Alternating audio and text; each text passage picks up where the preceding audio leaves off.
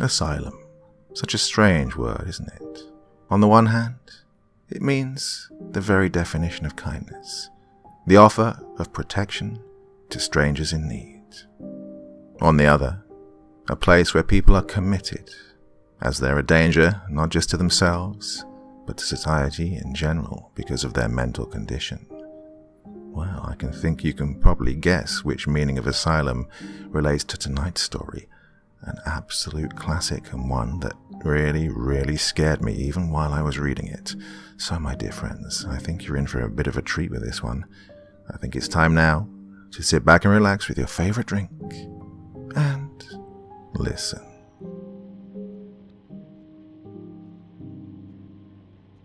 My friends and I used to do a lot of geocaching after our senior year in high school. For those who don't know what geocaching is, it's essentially a worldwide scavenger hunt. People will select sites and conceal a geocache somewhere unobtrusive, then post GPS coordinates on geocaching websites where other searchers can download the coords and locate the cache.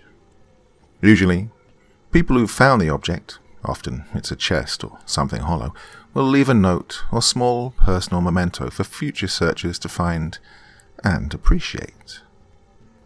There are several types of geocaches, and most of them are thematic in nature, such as scenic destinations, romantic sites, hard-to-reach areas, and so on.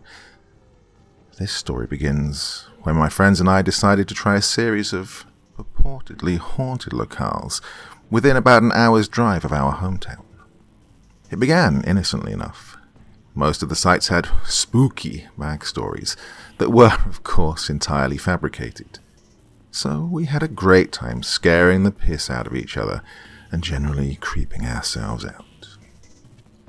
We'd begun searching after the sun had set to enhance the creep factor, but by around midnight, most of our large group had dwindled off and gone their separate ways. When we reached our last coord, there was just myself, Rebecca, Kevin, and Evan left, and we were determined to knock it off our list. Rebecca was our guide for the night, in charge of putting in the coordinates and reading us the backstory behind each site. So, while I drove, she began reading about the last one out loud to the rest of us. Now, I'm paraphrasing here, but it was something along the lines of this. Henkel Asylum, constructed in the early 1900s. The James Henkel Asylum was built to house a burgeoning population of the criminally insane. Men who had committed vile crimes, rape, murder, and torture, without signs of remorse, were deemed mentally unstable and sent to this facility for further study and rehabilitation. Once committed, very few criminals were ever released back into society, and those that were usually had been given frontal lobotomies, a popular experimental procedure at the time, or electroshock therapy, both of which rendered the patient nearly brain dead, capable of performing only rudimentary tasks. Stories. Contemporary visitors to the asylum report hearing banging noises, cell doors opening and closing, and hearing cackling laughter that is abruptly cut short. Well, it was pretty standard fare compared to the rest of the sites we'd visited that night, and we naturally had a good time psyching each other out for the next 15 minutes while I drove us to the asylum. We'd all heard about it. It was in our local area, after all, and we knew it had been condemned and abandoned since as long as any of us could remember. So we'd figured it'd be a great place to run around and be reckless teenagers, without the risk of getting yelled at by the cops. When we finally arrived, it looked like something straight out of one of those cheesy B-movies they show on Sci-Fi. Chain-link fence with barbed wire around the perimeter. 2 guard towers flanking the main gate, which was, of course, chained and locked shut with a big "No Trespassing" sign hanging from it. The asylum itself was decrepit, looking like it hadn't been touched for decades, which was surprising, since we grew up in a pretty nice area, where the municipal lawmakers tried to keep everything looking spiffy for the tourists. Needless to say, We promptly ignored the sign on the front gate and hauled ourselves over, cameras and GPS in hand, and walked towards the asylum. Now, given our attitude towards the previous sites, you've probably gathered that I'm somewhat of a skeptic. I believe that there are paranormal things that can't be explained yet, but I'm not exactly summoning demons in front of a bathroom mirror. So, when we opened the main door to the asylum, conveniently unlocked, I dismissed the cold burst of wind as just stale, pent-up air rushing out after being trapped inside for so long. My friend's bravado, however, quickly disappeared, and they began shuffling their feet nervously at the entrance, hesitant to cross that invisible threshold. I took point, chivying them along with prodding taunts, and eventually everyone was inside. It wasn't as bad as I thought it would be. Things were relatively clean, and the entire building looked like it had been gutted. The paint was peeling, tiles popping up here and there, and the metal trim near the baseboards of the wall was in desperate need of some rust be gone. But aside from that, the place was entirely empty. No crazy-ass chairs with leather straps, no gurneys lying haphazardly around, just an old reception desk and 2 hallways leading off to the different wings. We explored for a few minutes, freaking ourselves out whenever we heard an old pipe rattle or rat squeak, but otherwise it was relatively uneventful. Our fears safely suppressed by the presence of each other, we began to get more adventurous, opening doors and peeking inside. The rooms were all empty, of course. Whatever company had been contracted to clear the place out did a pretty decent job of removing any creepy decor. Bravado returning by the minute, Evan and Kevin dropped back without Rebecca or me noticing. They began running around, making noises to try and scare us. Okay, I'm not going to lie, it worked until I realized they were gone and probably the cause of all the racket. Then returned, laughing and breathless, to a decidedly paler Rebecca. She seemed to be a lot more put off by the whole place than the rest of us. Or at least, she didn't hide it as well. She quietly suggested we leave. Not to be outdone by the other guys of the group, I told her she was more than welcome to wait in the car if she wanted, but I was going to stick around for a few more minutes. Exasperated but defeated, she finally caved and followed us where the GPS was leading. The 2nd floor. This is where I started to feel genuinely scared. Before, I was just kind of creeped out, but there was something about that whole floor that literally gave me the shivers, despite it being a warm summer night. We started opening doors like before, but we were all a lot more sober about it. I guess I wasn't the only one who was feeling weird. Finally, about midway through the hall, we opened the door to a room, and there, lying in the middle of the floor, was an honest-to-God straitjacket. I'm not bullshitting you. Every other room was devoid of objects, but there it was. A fucking straitjacket in the middle of the floor of some random-ass room in a condemned mental asylum. We all kind of looked at each other, and with raised eyebrows, as if to say, guys, you seeing what I'm seeing? And of course, trying to be a macho man to show off for Rebecca, I piped up with the most ridiculous idea I could think of at the time. Dude, I'm gonna put it on. Oh, years of horror flicks and creepypasta should have trained me to not put on the creepy straitjacket, in the creepy hall, in the creepy asylum. But teenage dumbfuckery won over, and once the words were out, I just couldn't wuss out. Nobody said anything. They just kind of looked at me expectantly, waiting to see if I'd follow through with my boast. Determined not to be called a pussy for the rest of the night, I walked forward into the room and bent down to pick up the moth-ridden restraining device. As I got closer, though, I noticed it wasn't moth-ridden at all, but it was actually in pretty decent condition. That is, compared to the rest of the place, which, as I've mentioned, was in shambles.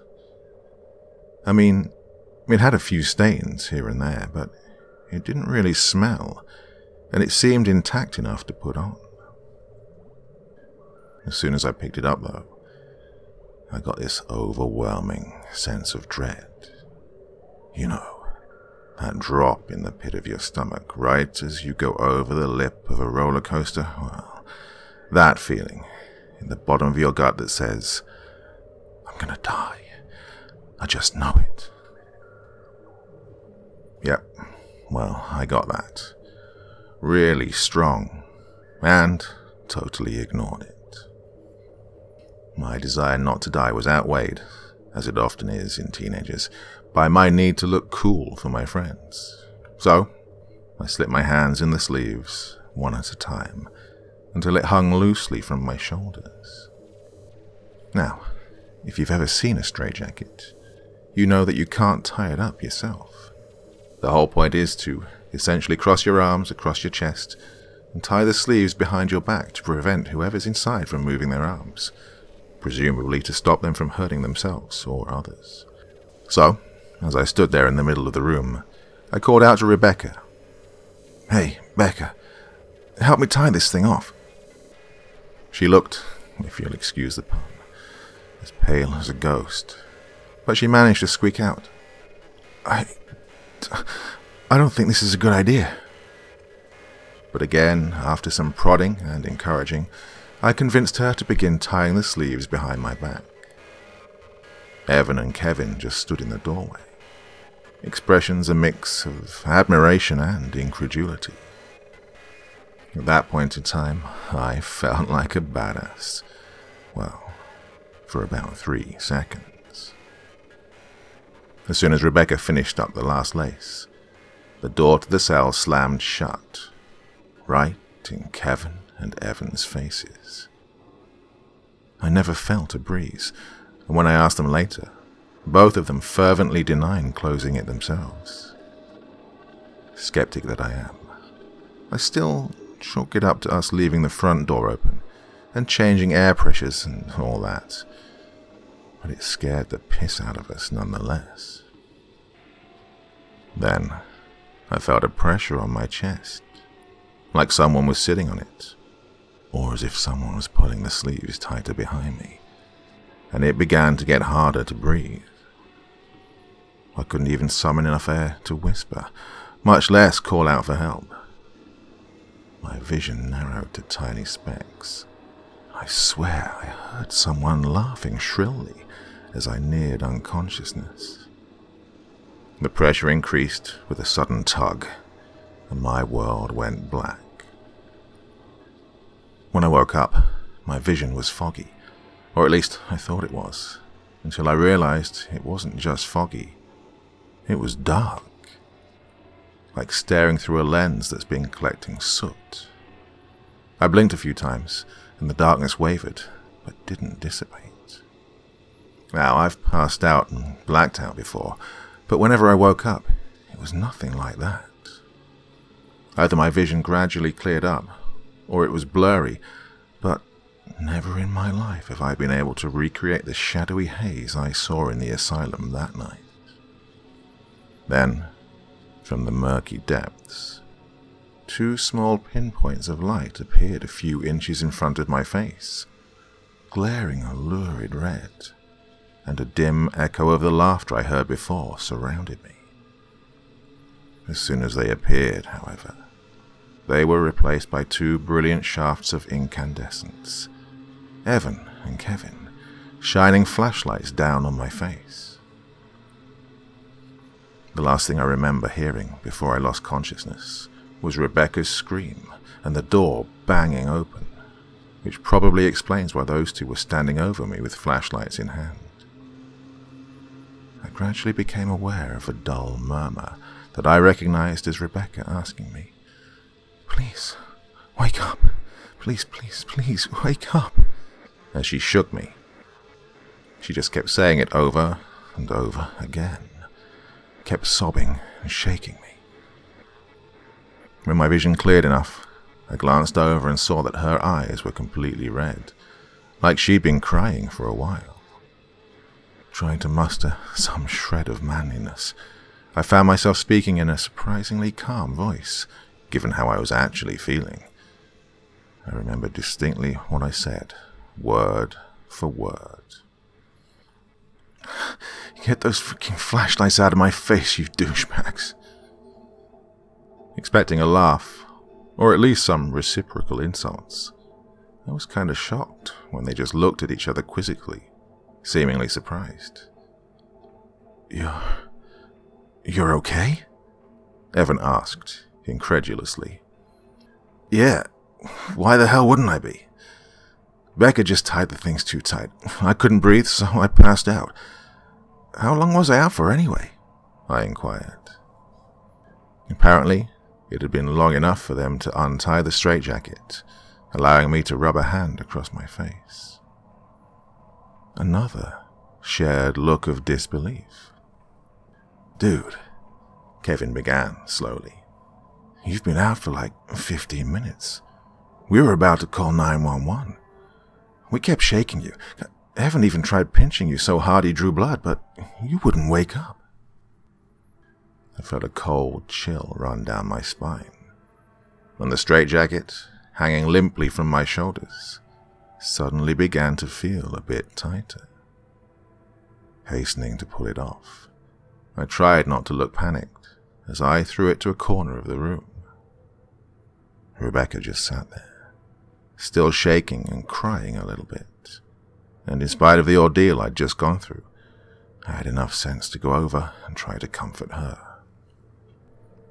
We left that room without a word, geocache be damned, and walked back to the car in complete silence, broken only by the occasional sniffle from Rebecca. The sun started coming up, and as I dropped everyone off at their respective homes, we said quiet goodbyes. Rebecca was the last stop before I finally made the trip home myself. Being the gentleman that I am, I walked her to her door, but she paused at the entry and looked me in the eye. In the grey light of dawn, I could see her eyes were still reddened from all the crying. She was very quiet, and she said, "I have to ask you something." "Yeah, sure. What is it?" I said, half expecting another, "You sure you're alright?" like I'd been getting the whole ride home. She surprised me by asking, "Do you know how long it took Evan and Kevin to get the door open?" Her eyes held a look that I could never forget. It was raw fear. Something happened in that fraction of time between me blacking out and them getting in there that had absolutely terrified her. And seeing that look, I realized I was blacked out for 15 minutes. How long was she alone in that room? "No," I replied slowly. "How long?" 5 minutes. They said it took 5 minutes for them to open that stupid door. I was in there, and I saw you, and I saw... She broke off, another sob stopping her mid-sentence. At that point, I didn't want to know. I still don't want to know.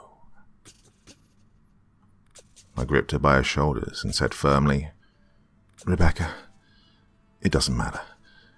No matter what you saw, I'm here. You're here. We're both safe. It doesn't matter. Nothing bad will happen, I promise." She just nodded numbly, opened her door, and walked inside her house. The next time I saw her, she was back to her usual self. But whenever I bring up that night to her, she freezes up and turns to stone, refusing to discuss it. I stand by what I said before. I don't know what happened in that room, and I don't ever want to know. But I still have nightmares about those two glowing red lights in the darkness.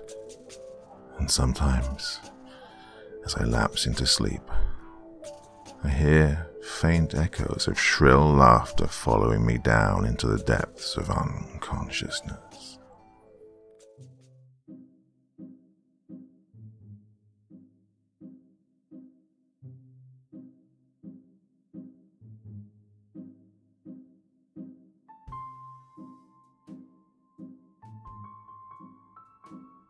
Well, what do you think of that one? Oh my god. Well, sometimes you get the little hairs on your arms standing on end while you're reading. It doesn't happen very often, but it certainly did with that one. Need a few deep breaths after reading that, I can tell you. Hope you enjoyed it as much as I did. Pretty good one, that, I thought. Yeah, okay. Well, enough for me for one evening. Hope you're all having a good start to the week. I, of course, will be back again with you on Wednesday, and I hope you'll join me again. Until then, sweet dreams and bye-bye.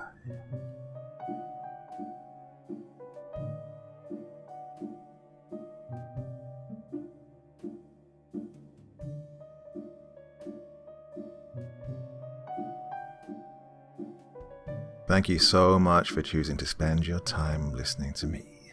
Now, if you enjoyed the Dr. Creepen experience, then come find me on Facebook. Come chat with me on Twitter. Listen to the background music and download it if you like on SoundCloud. Drop by the store, pick up a t-shirt.